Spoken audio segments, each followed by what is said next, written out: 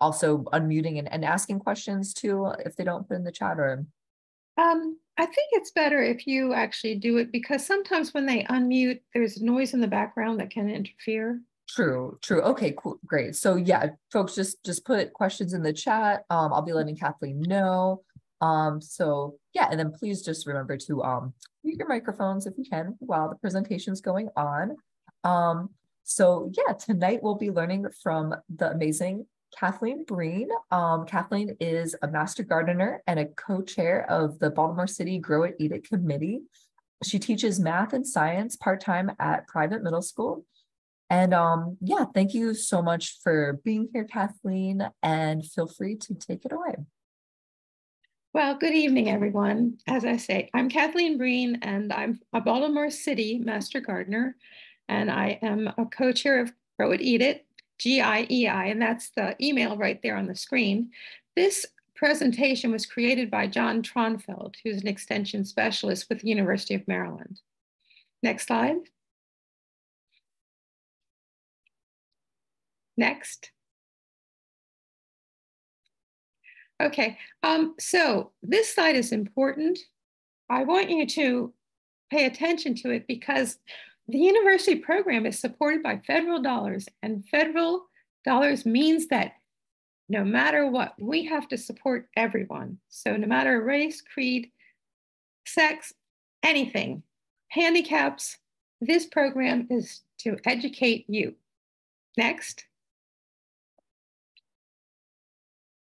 Okay, and this is just shows sort of a schematic that the University of Maryland has many colleges. The College of Agriculture and Natural Resources is where Maryland Extension then falls. And then the University of Maryland Extension trains volunteers who are interested in gardening to be master gardeners. And these volunteers do programs with the public. Next. Okay, and these are some of the divisions. I am in Grow It, Eat It, the orange one, and the orange one here. And Plant Clinic is very nice. You see them at a lot of different vegetable markets where you can go and ask questions. There's Baywise, pollinators, composting, and native plants. Next. Okay, so Grow It, Eat It, the one that I'm part of, teaches and promotes food gardening knowledge and skills. And this is a picture from the University of Maryland's Master Gardener Learning Garden. I hope that some of you go to the state fair, and there at the state fairgrounds is a garden that is open throughout the state fair, and there are people there to answer questions, and it's a demonstration garden, so you can get a lot of good ideas about how to grow things. Okay, next. Okay, so how is climate change affecting our food gardens, and how can we make our gardens more climate resilient and productive? Next. Okay, so here we are, climate change. Now in the Mid-Atlantic, there's different effects in different regions. In our region, in the Mid-Atlantic, we have warmer, wetter, and more extreme weather. So in terms of precipitation, we have more rain. 5% increase since 1900, and it could continue 5 or 10% more by 2050. We have heavier rain. So intense precipitation events like 2 inches per hour can be really, really a lot, okay? And then we have seasonal change. We are seeing the greatest change in the fall, but this could also move into winter and spring. Okay, next. So talking about temperature. The number of hot days and record hot days is increasing. In 2024, July had the hottest July on record. Another thing is the night temperatures are also increasing, even more than the day temperature. So you're not getting as much cooling off at night. We have frequency and intensity of heat waves. This is increasing. Heat island effect, that's places where you have a lot of paved ground and buildings.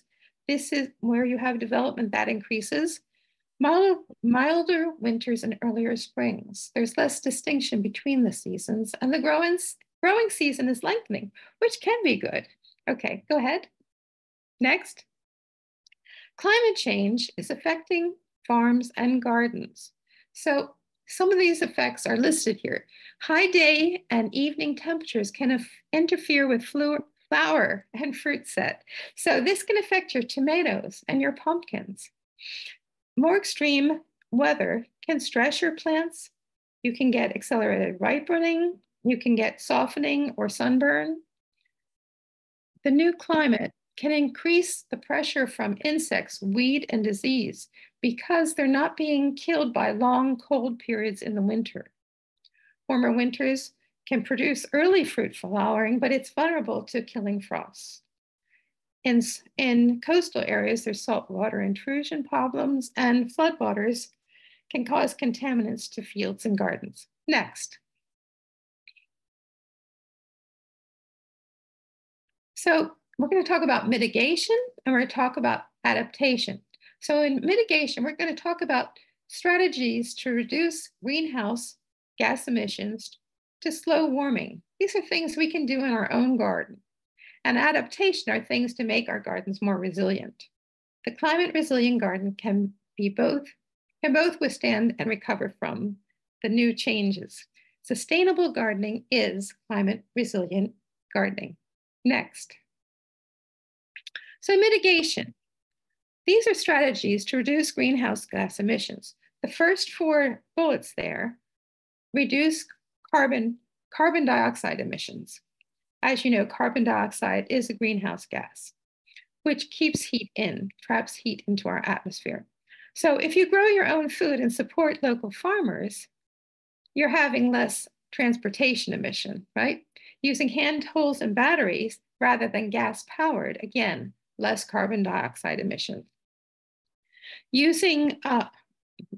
Eliminating the use of synthetic nitrogen fertilizers. There's plenty of other fertilizers with nitrogen, reduces the use of, again, carbon, and reducing the use of plastics, which are made from fossil fuels.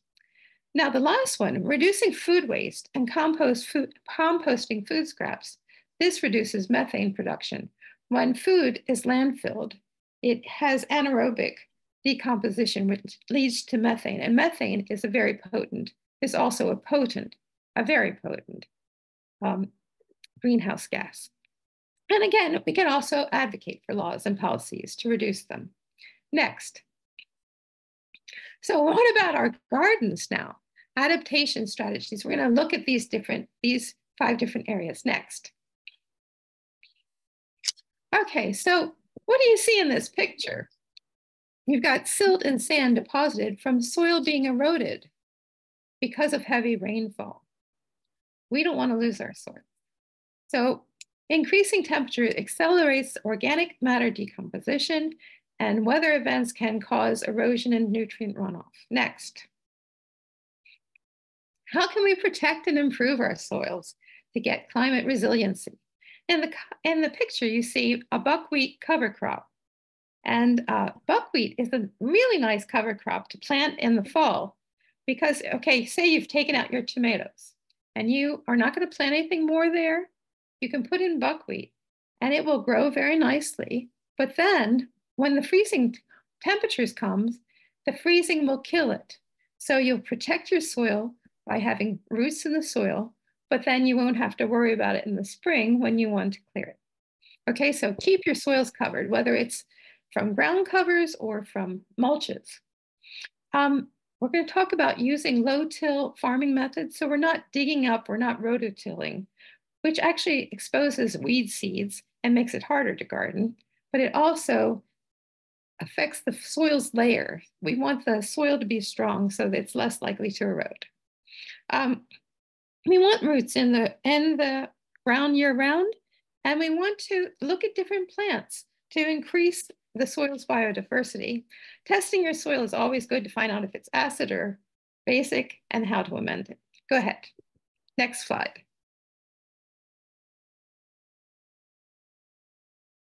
Okay, so I do see a question about raised beds. Yes, you can cover them. You can either plant them or you can cover them. If you're not going to plant them, it's good to cover them. You can cover them with cardboard and put some mulch on top of it, and that cardboard will just become good soil over the winter. So doing that in the fall is a wonderful thing to do. Okay, so winter cover crops is a great way to protect your soil. In the picture, you see we've got 3 different plants growing. The grass-like things are the winter rye. Winter rye is really great because it helps to, it discourages some seeds, weed seeds, small weed seeds, and then, but just planting thickly, the weeds can't grow there. Okay, you see the crimson clover and the purple is the hairy vetch. So you plant these in the fall. They get established. Then over the winter, they don't grow that much. In April, they're starting to come back and you're going to weed whack them down to the ground or mow them. And then you're going to cover it for a tarp for 2 weeks, or you can use cardboard, newspaper, and that will kill them. And then look in the, if you look in the little inset there, you see there's 2 tarps, and underneath it, see all that material? Well, that is the plant residue, and you can plant right into that, and that will protect the soil, discourage weeds, everything you want. Okay, next. So, okay, so here are some examples. So if you wanted to start a new vegetable garden, on the left, they have raised beds and they put cardboard all along the bottom. They're not gonna, first they're gonna mow it, but or weed whack it. Then they're gonna cover it with the cardboard. And then on top of that, they're gonna put compost or soil and compost. And then they're gonna put seeds and transplants right on top. Okay, so you're not going to be using herbicides and you're not going to be pulling the weeds out. You're going to cover them. Okay, again on the right, they've just laid down newspaper. It's good to dampen it to keep it nice and moist, and then cover it with compost, and then go ahead and plant. Next. Okay, so instead of, I mean, it's so much fun to turn the soil if you have a good back, dig it, turn it. It looks so beautiful. You see the worms and everything, but it's not actually good for the soil. So instead of rototilling or digging deeply, just do a little fluffing and smoothing. And that's all you need. It gives a little aeration, but you're not going to try to change the soil structure. So on the right, you can see they're planting right through a plant residue. They've just dug a little hole and put the potato slip right into it. And it's wonderful. And then underneath that, they've just drawn a furrow and they're going to plant their bean seeds there. Next. So close the loop by recycling nutrients. Well, how can we do that? Compost is one thing, right? And you don't have to compost yourself. I personally love to compost. I love to put my food scraps and my garden waste into a bin and watch it turn into black gold. But you can also have it picked up by, there's a number of groups now where you can pick it up or you can take it other places. And also you can use clippings and leaves, brown leaves, you can use those also as mulch. Select fertilizers with low carbon footprint. So maybe not buy the stuff from Maine or California, maybe find local sources for your stuff, right? Nitrogen is the most needed nutrient. Now, if you look at the bottom of that bag, it has 242, and that is NPK, where N is nitrogen. That is what gets used up the most in gardening. P is phosphorus and K is potassium. Okay, but the cool thing about having organic matter in your soil is it releases nitrogen and it reduces the need for fertilizer. So organic matter in your soil, it's good for the structure, it's good for the plants, and it helps with nitrogen. Next. So let's talk about food waste. 35% of food, US food, in 2019 went unsold or unused. I know many people are sort of working on this. 23% of these same foods are fruits and vegetables, fresh fruits and vegetables. Food waste then goes to a landfill where it generates methane. And remember, methane is a potent greenhouse gas. We can put that into compost, and we won't be anaerobic, and we won't be generating methane. But also, 1 in 6 US residents is food insecure. We would really like them to be eating. So share your crops with a food bank or pantry and compost your food scraps. There's lots of different ways to do it, whether you're burying it, you're doing something with worms, you've got a compost bin, or you're participating in a city or private collection program. Next. So water. Now look what's happening here. We have these beautiful tomato plants who are doing very well, but look in the middle. Look at all that stream of water. So and also look at the type of soil. It's not really dark and brown. It looks like clay. There's a lot of clay in this area. Clay is not very good at absorbing, well, it stays wet, but it's not very good at draining water. So if this is the situation you have, of course, add organic material to your soil, but also you may need to do raised beds or ditching. Here they've done ditching to get the water away from the plants because too much water is not good for your roots. Next. So, okay, too much, too little. Too much, we talked about that. And soil needs to have water. It needs to have minerals, and organic material, but it also needs air. The plants take in the oxygen and then they, through photosynthesis, release carbon dioxide. Also, you can also lose nitrogen from too much water. Too little, sometimes even though, part of climate change is not just warmer, but more extreme. So sometimes you can have periods of drought. So you have to be aware of these things. So there's things to think about. So how are you gardening on level ground? You don't want something that's poorly drained. If you have stormwater problems, you need to redirect it, again, through ditching.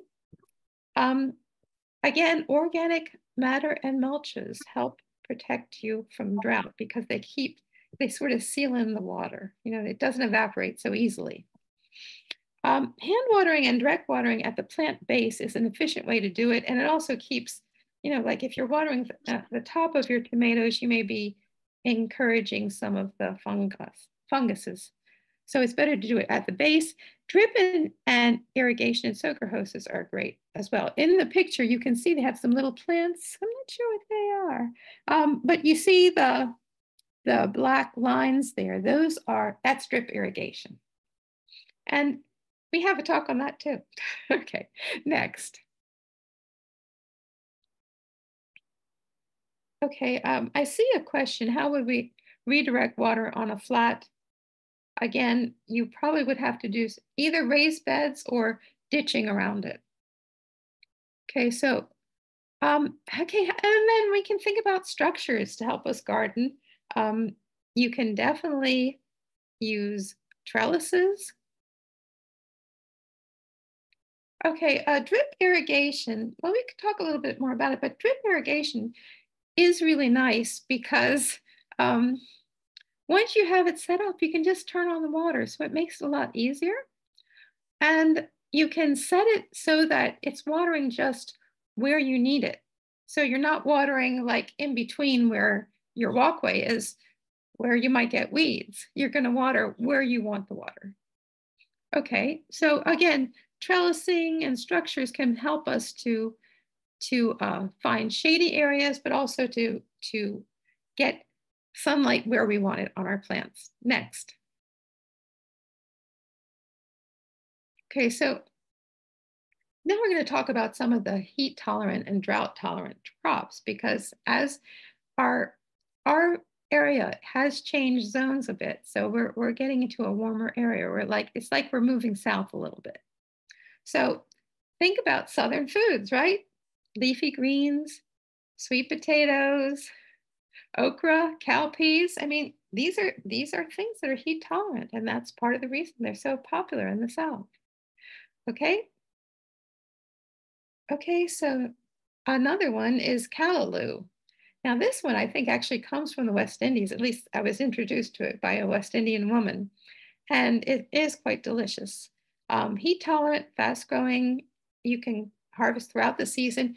Just don't let it go to seed because it is in the pigweeds family and will seed like crazy. So other things, Swiss chard, Malabar spinach, lacinato kale, or dinosaur kale they call it, Wallachia, Roselle, Kamasuna, and Tokyo Bikana. Next. Sweet potatoes. Not now this year is heirloom tomatoes, but last year was the year of the sweet potato. So on the left we have some Japanese sweet potatoes that are being harvested. You see, they grow under the ground, of course. And then in the middle, you see you can grow them in pots. These look like fabric pots to me. And again, you see the lines next to them. They are being they're using drip irrigation to water them. And on the right is a slide from the state fairgrounds garden, and that is sweet potato. It's growing up a trellis. Okay, so it is heat and drought tolerant. You can even eat the young leaves. You can cook them like a green. Deer do love them, so if you have them, you will want to protect them. And then buy certified slips to plant. Okay, next. So here are some heat tolerant tomato cultivars. Now I actually haven't tried these yet, but I'm going to. And if you look at where they're from, University of Florida, North Carolina State University, these are normal plant cultivation methods to get these varieties, and they are very warm. Oops. And also some of them are quite short days, 70 days for the solar set. So I'm going to try that one.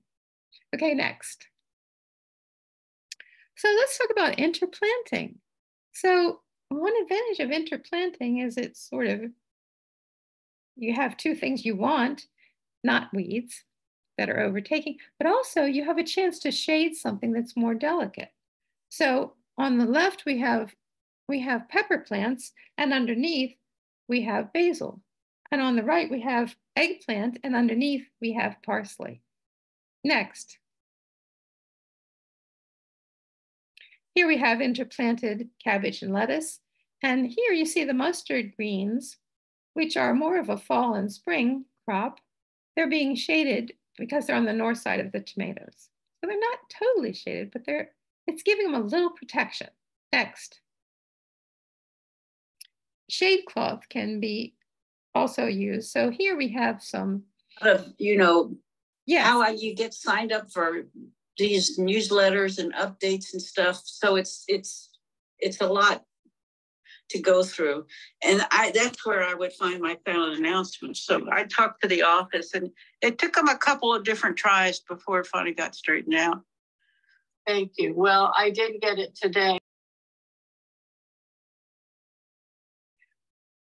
Okay, so again, if it's a very hot and very sunny, you may want to use shade cloth. Okay, so next. Now, of course, a lot of these things that we're talking about are petroleum based, so you have to sort of make your decisions about things.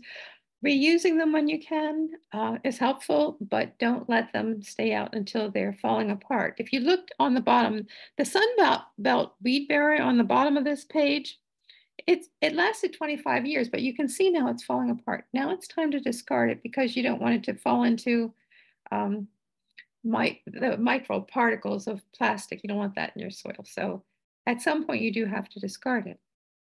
Next. So here you see some nice plants growing. It looks like some beans here and whatnot, and some parsley, but you see there's a lot of weeds growing in there. So what do you do? When you disturb the soil, the weeds love it and they compete for water and nutrients. So how can you attack them?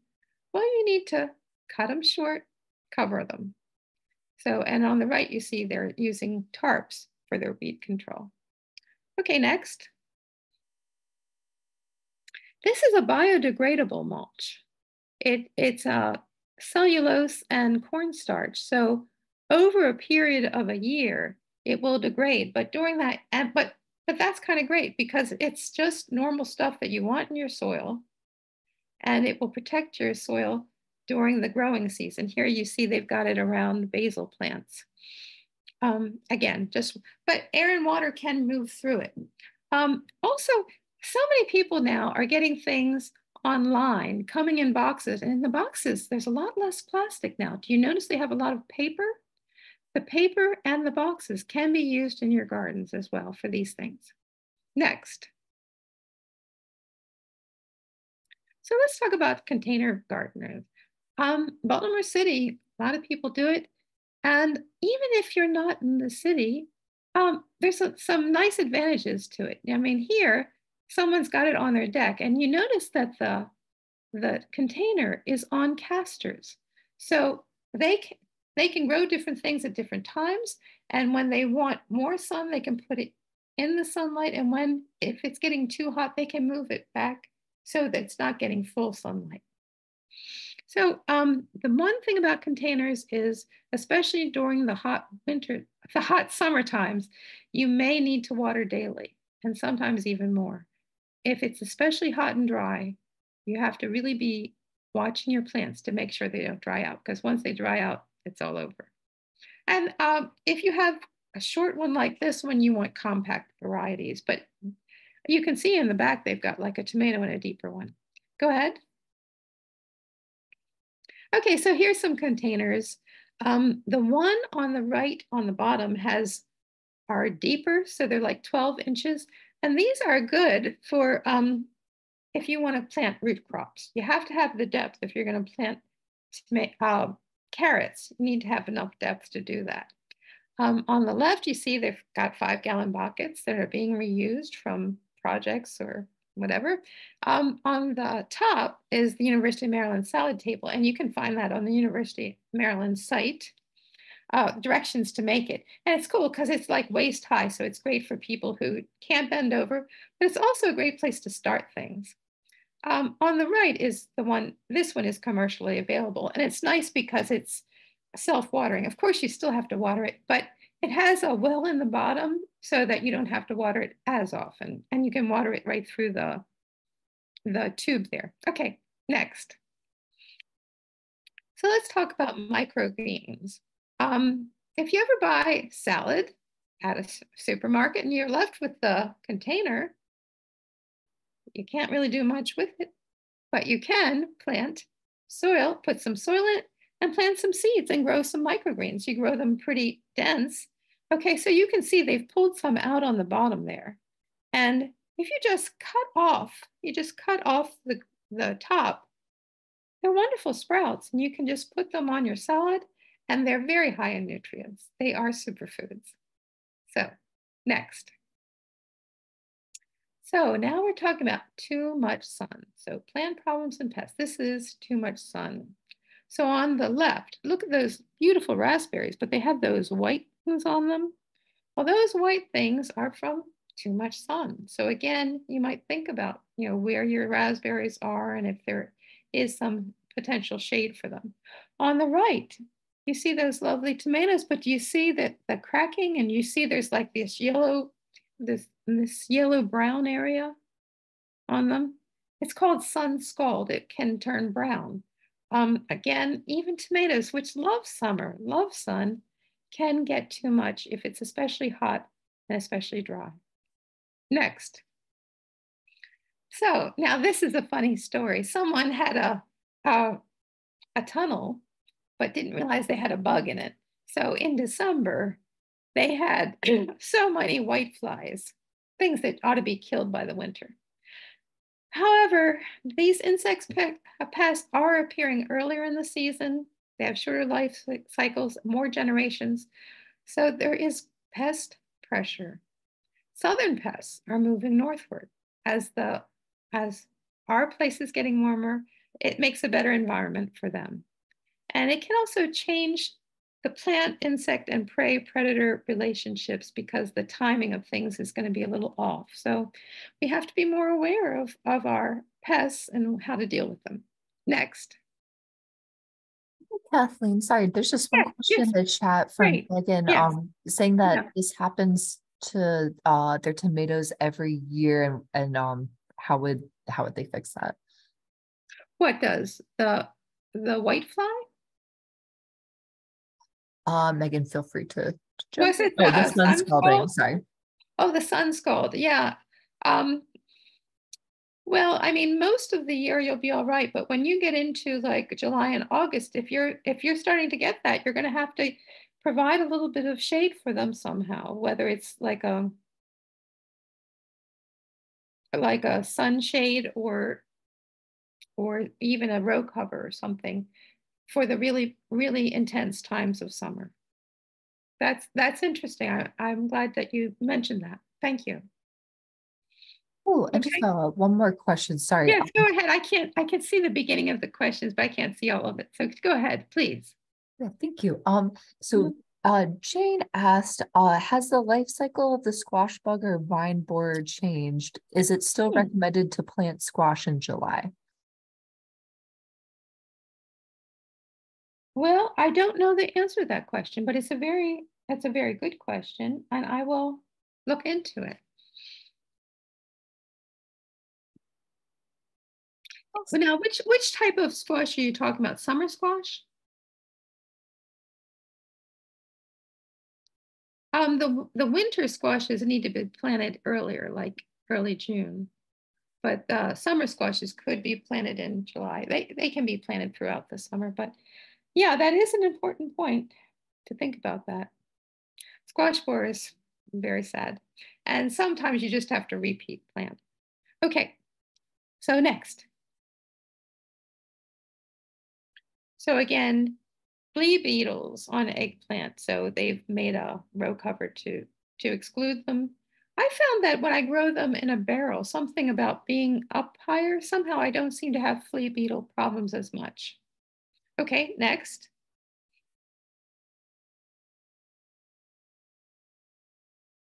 So again, you can have micro mesh, insect netting. Now there's the row cover, which helps keep it warmer, but in the summer, you don't really want it to be warmer. So micro mesh insect netting can help. Here they have some callaloo in tunnels to keep out the bug over here, which is a pigweed flea beetle. So I don't know if that's very common, callaloo not being very common. Go ahead. Protected gardening. So people mostly from deer are making structures like this. One of them is at the garden at the state fair, the one on the bottom. They've got their tomato cages in there. And deer love to eat tomatoes plants. That's amazing.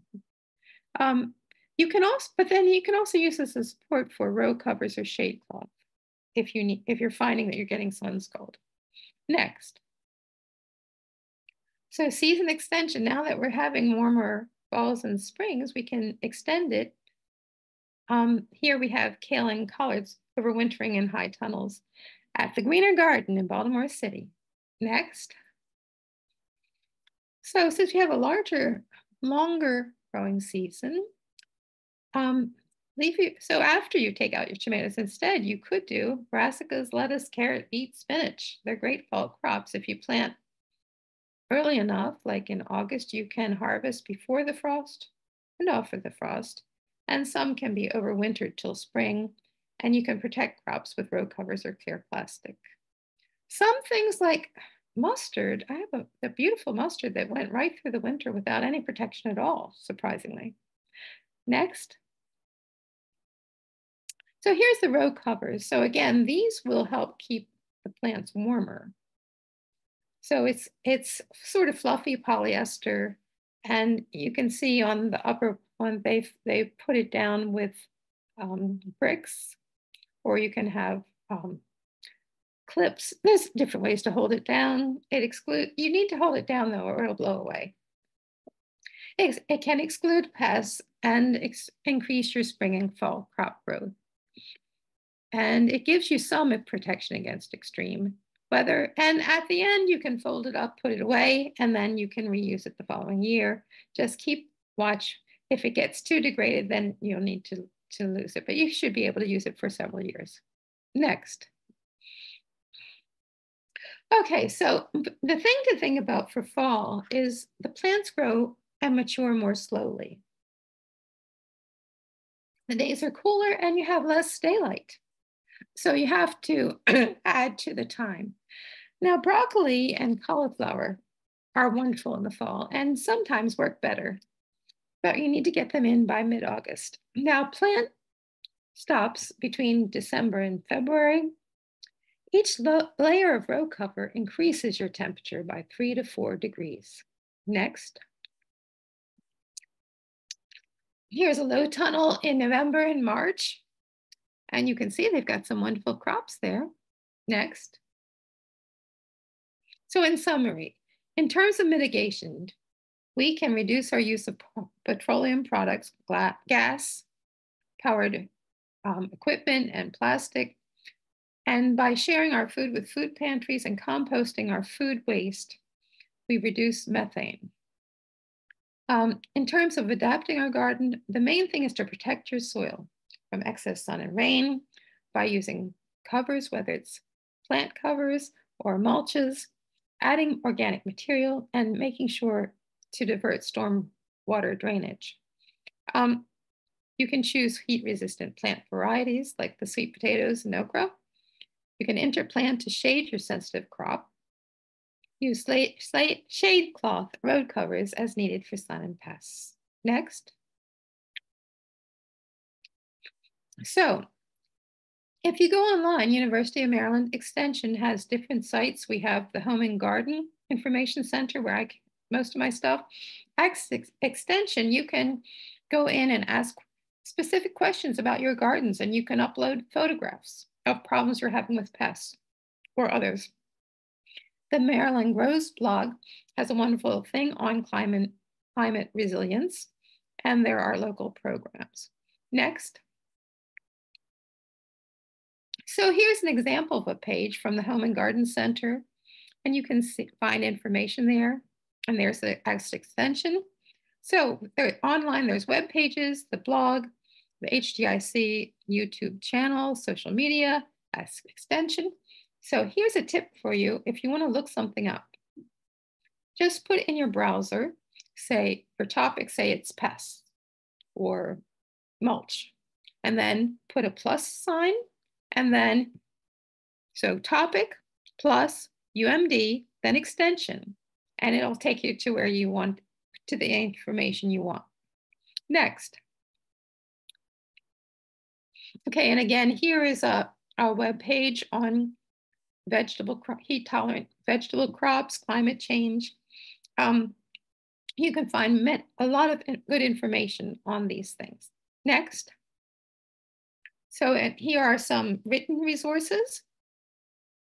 Okay, and again, the top one is the online HDIC Home Garden Information Center.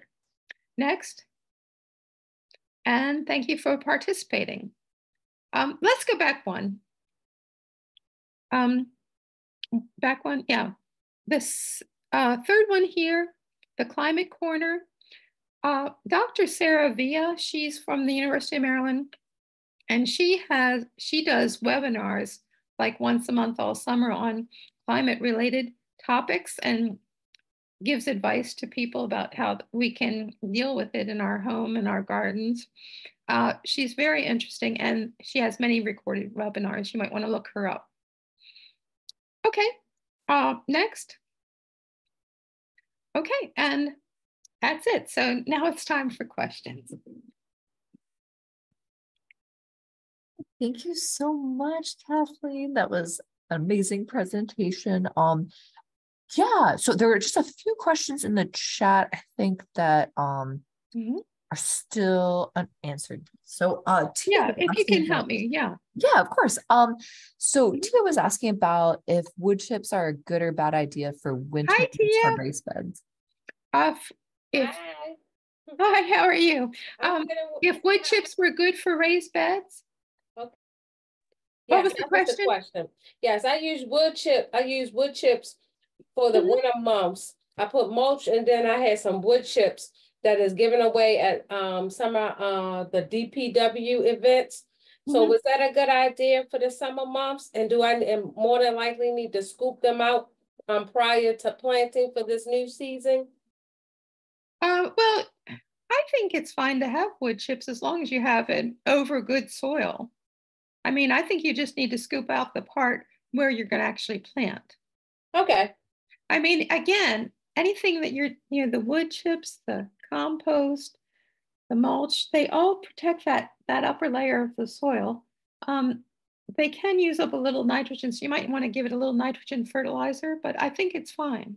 Okay, thank you. You're welcome.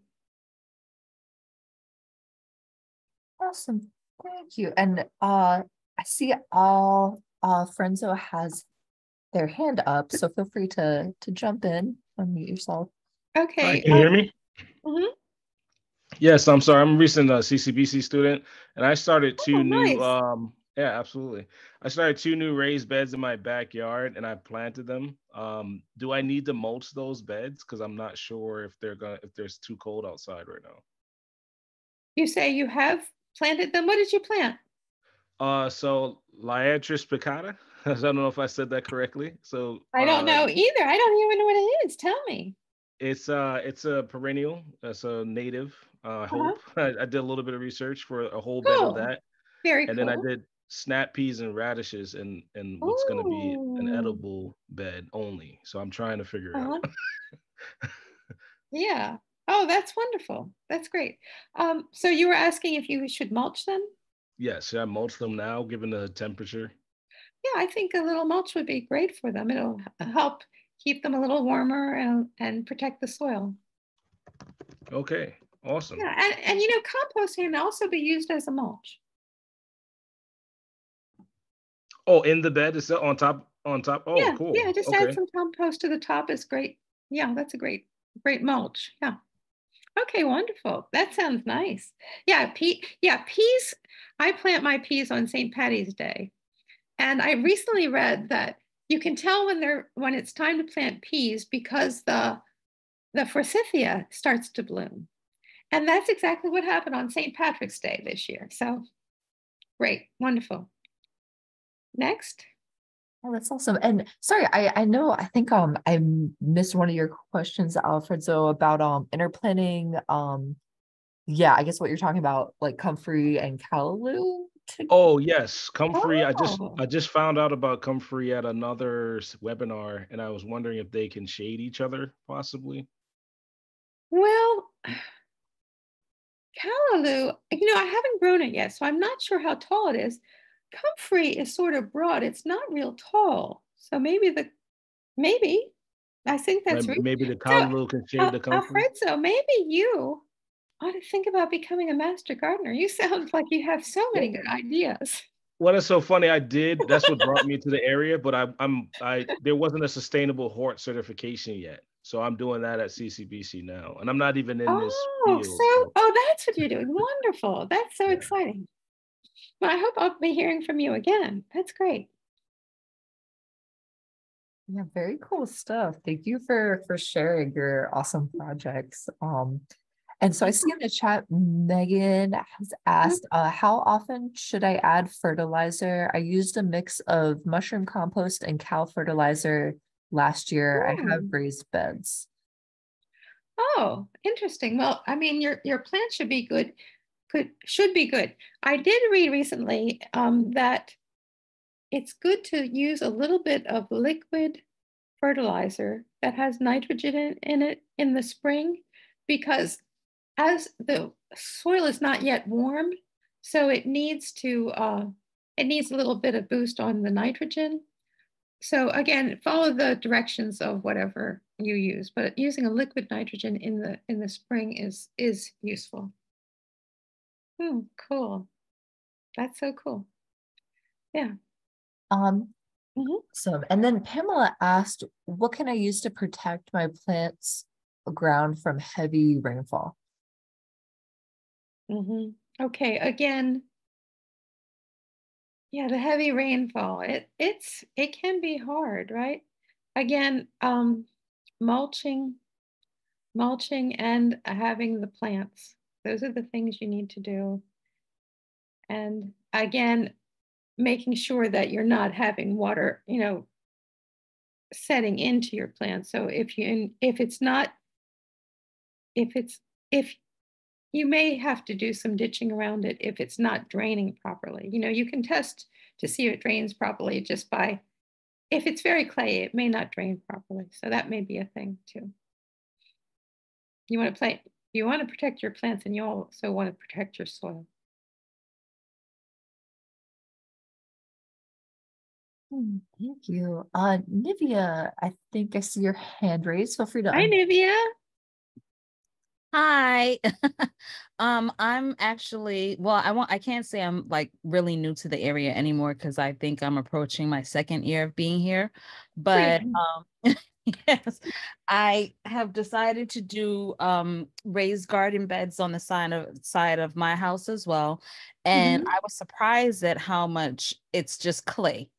So now I've dug one hole that I'm gonna it was a process, and I've been kind of mixing like I guess, what do they call it, just the topsoil and like fertilizer and compost and all of that stuff, I guess, to build up the raised bed.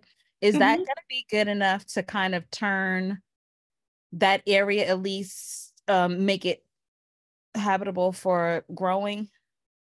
Yes. Yeah. I mean, top down is the way you want to go. You might want to just see if your soil does drain, and you might want to you remember we use those forks to sort of perforate a little bit. You might want to do that a little bit, but you can really change your soil by adding stuff to the top, like compost and the other things you were talking about. Yeah. So But I mean, you want to get organic matter in your soil. The clay is just these really fine particles with very little organic matter, and it really needs the organic matter to. And then, the thing is, once you do that, the worms will come. The worms will come, and the worms will help to move it around and make it into something good. And I the actually roots of see a your lot of plant help too. Huh? I actually see a lot of earthworms Oh, wonderful. in So the that's clay. going to help you. That's going to really help you. Great. So what I did was dig everything out and like put all the like clay on one side, and then I've kind of been mixing it back in, so it's like mixed together. So it's not like predominantly clay or just trying to, do something to the top. I've actually tried to incorporate the whole thing. So I just wanted to know if that was going to be enough, or did I need to do anything else to kind of? I think that's enough, but I think you want to every year to add more compost to the top. But that's a great start. Okay. Wonderful. Thank you.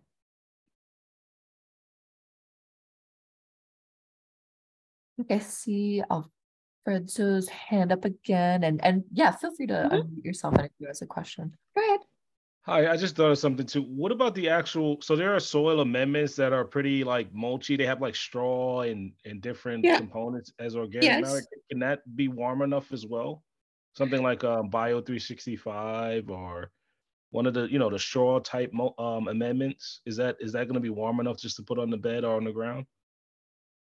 Yeah, that'd be great. And straw. And I'm not familiar with your amendment, but it sounds really cool. I think you must be learning it in your horticulture course. What is it? Bio 365? Oh yeah, it's Bio 365. I think I picked up some at what is it? Mance? Yeah, Mance. I picked up a little bit of it. And it's pretty straw like. So I'm wondering if that's gonna be warm enough for the beds and ground. Yeah, I mean, I think we're into spring now. We may have a little bit more frost, but what you're growing, the radishes and the peas, they're pretty tough. They're meant for cool weather, the cool weather crop. So I think they'll be all right. And then when they're done, you can maybe put in a tomato or a pepper. Can't wait. I can't wait. I just hope they grow out the bed. Well, one of the great things about doing these things is I always learn something new. Cool. Oh, yeah, it's an endless thing learning about all of the different gardening experiences and just how nature, is always changing. And yeah, it's such a beautiful field in that way. Anthony asked a question about, do you use biochar with your composting and gardening? And if so, how much, how often, etc.? I don't have any experience with biochar, so I can't give you very good information, but I know that it is a great thing for gathering carbon. And I'm sure it's good for the soil, but I don't have instructions for you. So I'm afraid you're gonna have to find somebody else. Anybody else on this line know about biochar? I'm trying it. Bio 365 is the There only you one I go. know about. I'm gonna see what happens. Wonderful. Great. Do you have any advice about how to use it? So there's different blends for pots indoor versus outdoor and beds. So I have a pot one. I mix it in with whatever soil I'm going to use in a pot mix. And I've also used a pot and raised bed mix with the amendment. I'm going to see what happens. But once I'm done mixing it, I put the biochar on top. I don't really trust it yet in the soil on the bottom yet because I just don't know yet. But I use it on the top to see if stuff will grow through and leach the nutrients right now. I'm trying that anyway. Cool. Well, I see there's new things I have to try this summer. Thank you. Yeah, I had some experience with biochar, like living in India, like for a year. Like we would burn like coconut coir and berry, and then I have used coconut coir just plain. I haven't had it as biochar. Cool. Yeah, it's so, I mean, gosh, so useful for so many things. And then we would just apply it once a year. Seasons are really different there, so it would be like, yeah, I'm sure. Yeah, I believe after the very different, very different, and also the monsoons and everything. Yeah. But yeah, I would say like probably like a once a year application, probably like in this context, like, at the beginning of the growing season would be a good way to apply, or a good time to apply. Because I know it's just, quite, it's a lot sometimes for the soil to handle, and it'll work through it slowly. So, yeah, my little bit of info. Yeah, okay. I don't see any more questions in the chat. So feel free if anyone else has questions to unmute yourself or ask.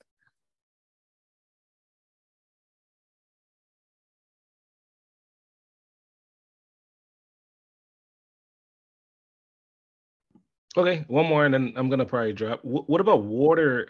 So I have like puddles in my yard, my backyard. Again, I'm new to the area too, but I have like a puddle spot under a tree, and I'm trying to. Should I just fully plant that with water friendly stuff, or how do you advise with the climate, with the weather and everything? How do what should I put there in the particular watery area?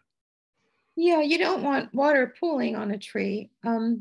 It's hard to know what your subsoil is like. Again, you could have that really clay stuff that might need to be punctured a little bit, but you may need to make a little bit of a drainage area. You can, with trees, you have to be careful not to do the cone thing where you cover up the trunk, but you may be able to do something more like this so it's not a low area for water to seep into, so it will roll off more. And check your drainage. Oh, like a trench. Okay, so yeah, I did put like a trench around it so that it pulls it away from the tree. Got it. Okay, I'll try that, and then I'll try to plant the trench, hopefully. Right, of course. Lovely. Oh, you're getting lots of love in the chat, Kathleen. Good, because I love gardeners. I love gardens and I love gardeners. Absolutely. We are a wonderful community and very supportive too. I think the unique thing about like gardening and farming communities are that like we want to share our information, like we're not keeping some guarded, secrets like from each other to get this is my secret to perfect potatoes. No, exactly. Not at all. And also when you go to potlucks with gardeners, delicious food. Because people who like to garden like to eat. Oh my gosh, absolutely. I'd love to share too. And oh, I see Lynn has their hand raised. Please feel free to go ahead. Yeah, hi, how are you? I just I'm growing microgreens. So now cool. It's first time. But now it's growing very, very fast. So now it's like I'm wondering if I just trade them down, the rest should I throw to compost? Or should I just leave it on the container? In the container. Well, I would trim it and eat it, and I would probably put it in the compost and start fresh soil, because I think it might be hard to grow it again. Yeah. Okay, that'd be great. Okay, I appreciate it. Thanks. Okay, lovely.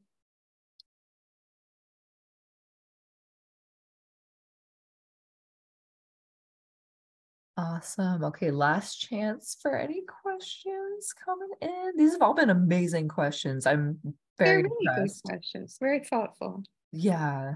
A lot of great information. Sorry. And also another question for the sprouting with water. Like how would I treat the water within 24 hours, right? Or different way, like sprouting. You're saying how often to water it? When it's sprouting? Yeah, because it's sprouting in the water. Oh, it's sprouted in the water? Oh, it wasn't in soil? No. Oh. You make those sprouts, right, by yourself. Yeah. So you just want to keep the soil damp so that it'll sprout and it won't wither. Yeah, you just keep it damp. Actually, I sprout with seeds, so there's no soil in it. It's just the seeds with water.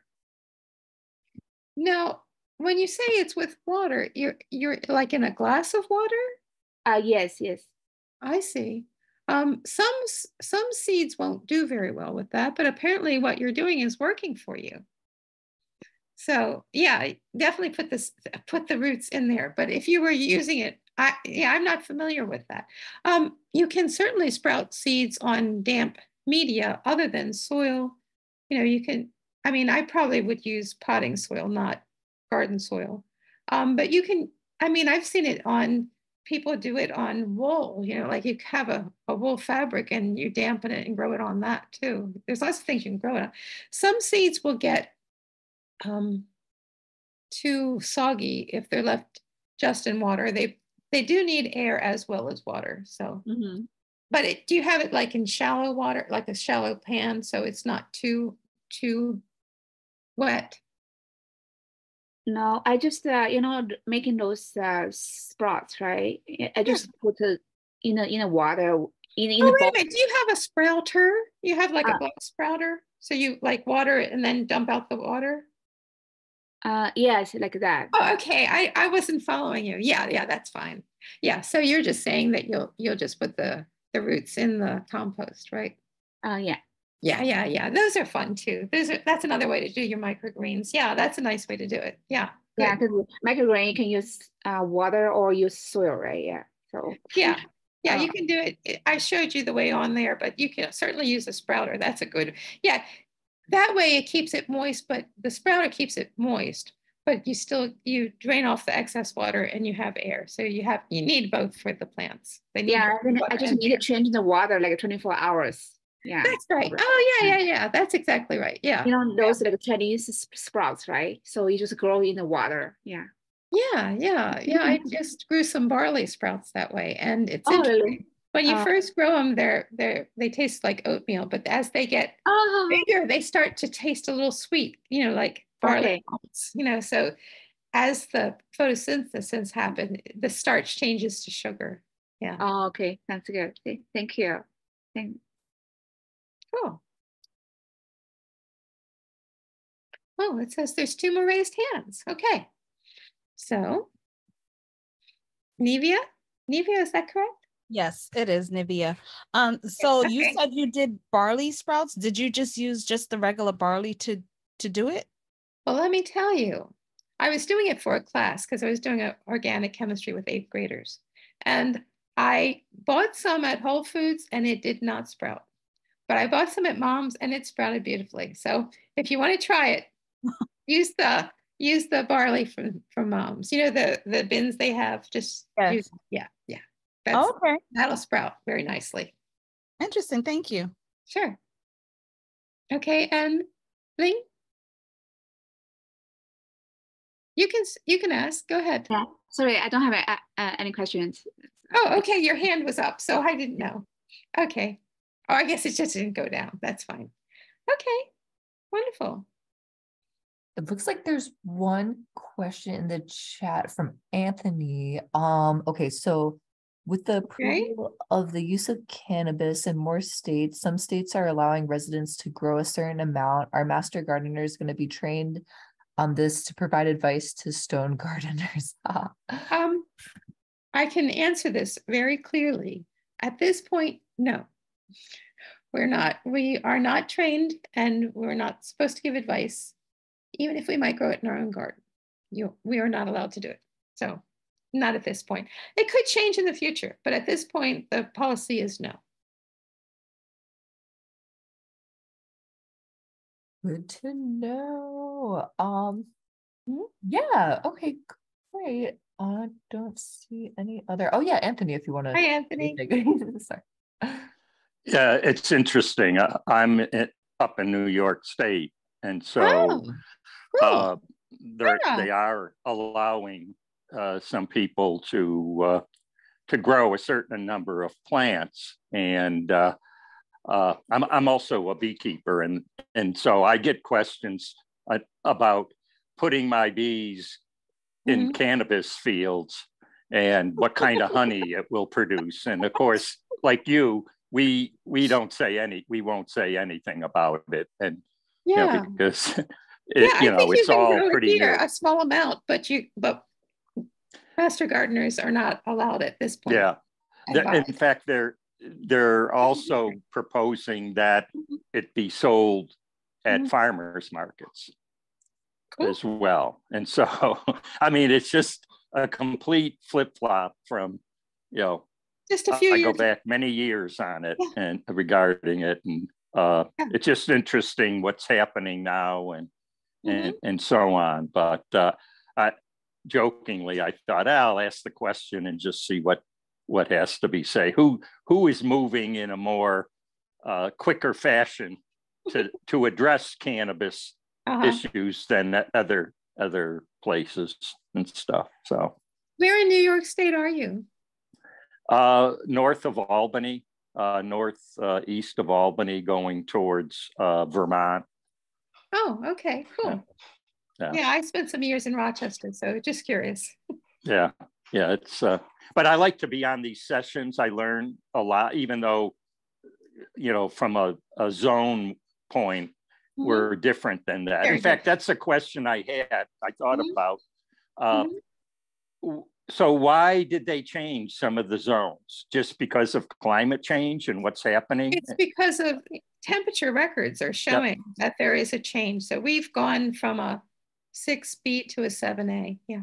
Yeah, you're in Maryland, right? We're in Maryland. Yeah, that's right. Yeah, we used to get a lot of bees brought up from Maryland for apple pollination in the spring and stuff. So I still kind of keep track of what kind of weather there is everywhere, as far down as Florida, because that's where a lot of our bees come from and stuff.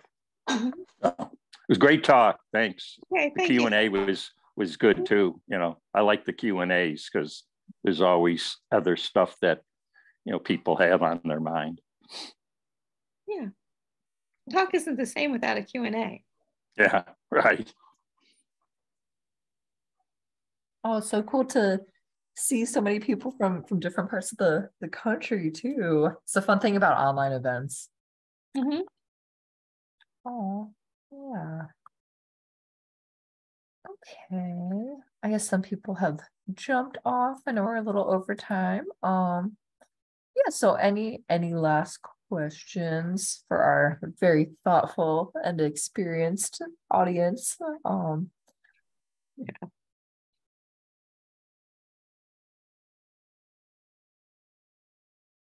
Okay, I'm not seeing anything.